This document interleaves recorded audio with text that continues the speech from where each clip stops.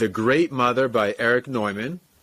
This is the copy that I read, and it's a sort of a next step from his previous book that I did a video and article on, The Origins and History of Consciousness.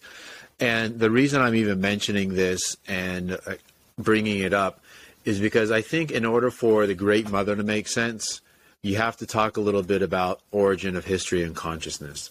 If you don't know Erich Neumann, he was a student of Carl Jung and followed a lot of what Carl Jung did and expanded upon it.